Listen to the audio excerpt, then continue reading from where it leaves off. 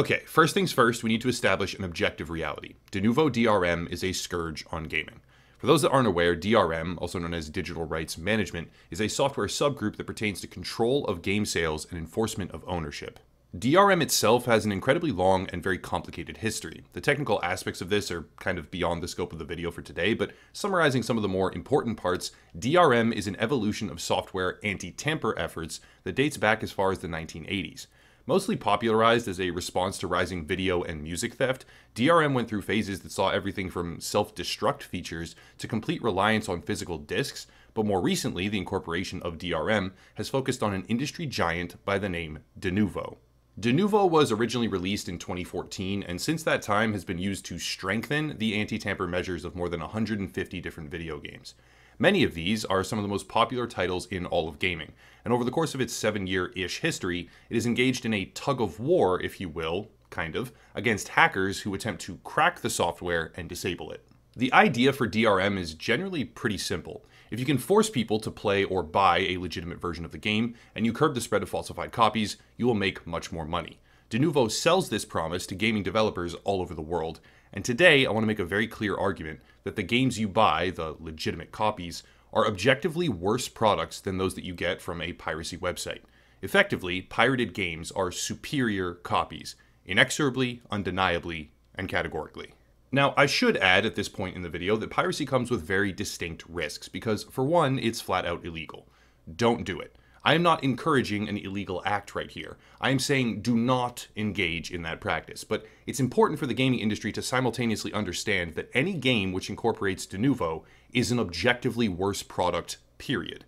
There are also risks of security and infiltration. Torrenting games can come with a whole lot of other additional programs and circumvents the established security of buying the title from the actual developers or the publisher, but that's a topic for a different day. Bottom line, don't pirate games. I don't want to get banned from this platform for encouraging illegal activities, but those pirated games and copies that you don't buy, or don't get, I'm sorry, are without question, oh, I got dangerously close, where they might delete me for encouraging piracy. I'm not doing that, don't pirate games. Those pirated copies, however, are without question a better copy to own for most existing titles. So finally, without further ado, let's talk about why that is. The first and most widely known reason that most people are probably already aware of is that Denuvo slows down performance. Background visuals right now here are benchmarks that come courtesy of Overlord Gaming, so definitely show them some support over on their YouTube channel. Denuvo downgrades loading times, minimum, maximum, and average FPS, as well as numerous other functions with measurable percentage discrepancies, often double-digit percentage discrepancies. There are numerous examples, some more or less severe, making this a variable issue, kind of, but almost without fail, Denuvo downgrades game performance by a measurable and noticeable amount. Prey, Metro Exodus, Detroit Become Human, Conan Exiles, Hitman, Mad Max, Sniper Ghost Warrior. You get the point. It's a really long list. And in almost every single instance, you will receive lower performance benchmarks because of Denuvo, as well as worse loading times and bloated file size. This also ignores the issue where your CPU is actually reading and writing a lot more often, which can, I guess, lead to solid-state drives getting destroyed much quicker, which Denuvo technically denies as a claim, and they say that's not actually happening, but at this point in time, with all of the other issues, it's worth making a note of. That's probably the most common complaint that I or anyone else will ever see, and it's already a fairly decisive indication that pirated copies are objectively superior, but there's quite a bit more to go over still, so let's get to that. The next thing to be aware of is the fact that Denuvo games are significantly more likely to break, which means they constitute another link in the chain between player and product, as if there weren't enough of those already, which has recently been proven as extremely weak. It turns out that hardware advances have begun impacting Denuvo in adverse ways. Intel, with its new Alder Lake CPUs, managed to break the functionality for 32 Denuvo protected games, and as of right now, as far as I know, there is no solution. From what I could discover, the issue is rather complicated, but can be summarized as a false positive, where Denuvo believes the user is running a virtual machine. This gets caused by a combination of small and large cores in the CPU, which is new hardware technology, I guess, but tricks the Denuvo software, inadvertently, I might add, into believing that the user is doing something unacceptable, thereby breaking the functionality of 32 different games that use the software. That's bad. Simply by upgrading hardware or using new electronic advancements, you might lose access to Denuvo protected games because the software is so restrictive in its attempts to deny you any freedom, it interprets new hardware as a breach in protocol. That kind of problem could very well become more and more common in the future, but it simply does not exist with a pirated copy. Yet another reason why legitimate copies of games play second fiddle to those with cracked features. How about another one? Over the weekend of July 14th, 2021, a large number of games became unplayable. The exact number is unknown, but reports indicate that it was a majority of all titles that contained Denuvo DRM. At first, no one really knew why, but it was later discovered that a specific integral domain name called CodeFusion Technology, codefusion.technology, had been allowed to expire, which somehow broke the entire functionality of Denuvo's software and made various games completely unplayable. The CodeFusion domain name had lapsed, gone into a grace period, I believe, and then lapsed completely, which shut down access for most of the games utilizing this horrid piece of software and technology. And though the domain has since been renewed at this point in time, it's been renewed for just 1 year, which means we very well might have to contend with this type of issue again in the future, which is idiotic and should never be the case. As I stated previously, Denuvo exists as yet another weak link in the chain between player and product, which is now proven to not only deny access on numerous different occasions, but also degrade the actual performance when you can get access to the game. All of this begins to construct a fairly undeniable picture that Denuvo is bad in every single aspect of the word for actual players. But what about the logical incentive where players want to get into games when it releases, not months later?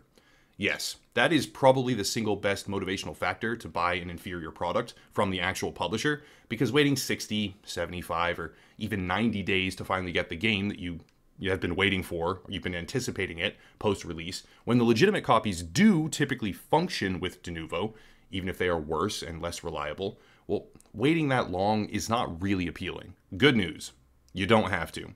Denuvo DRM went from being a scourge on the world of gaming with successful anti-tamper measures to a complete fucking joke within the span of maybe a year.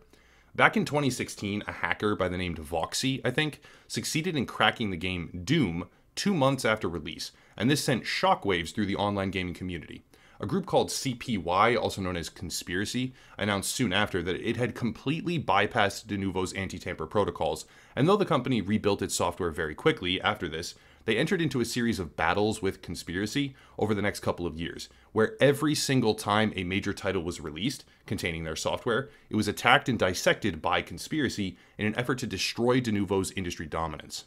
In July of 2018, I think it was, Denuvo filed a lawsuit against Voxy, which resulted in his website, called Revolt, being taken down, and Voxy was arrested by Belgian authorities soon after that. But the damage he had caused could not be undone, and Pandora's box was effectively opened.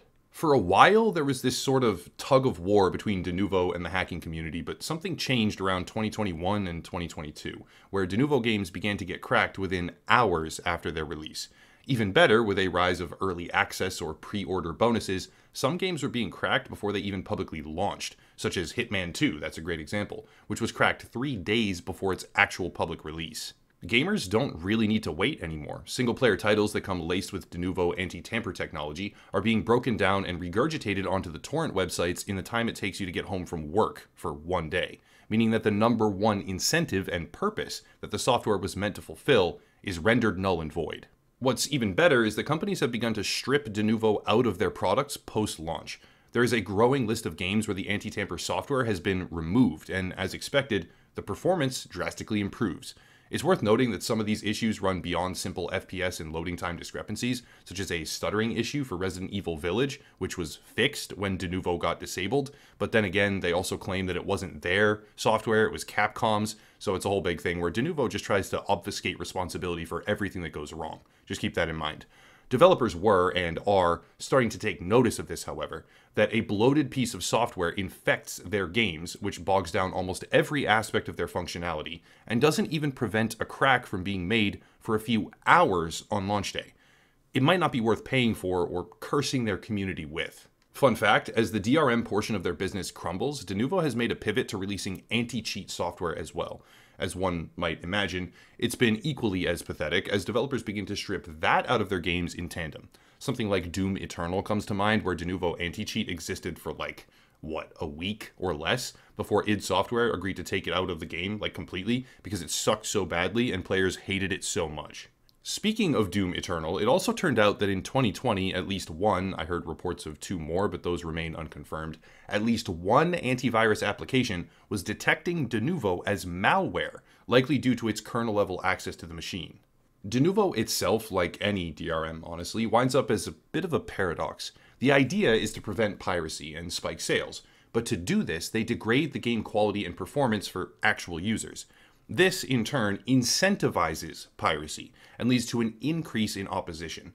What starts as a simple idea to protect their product from illegal downloads winds up as a piece of software that simply hurts all the people who buy the game legitimately, which ultimately means that the people they're trying to stop have better versions of their game than the people that buy what they're supposed to buy.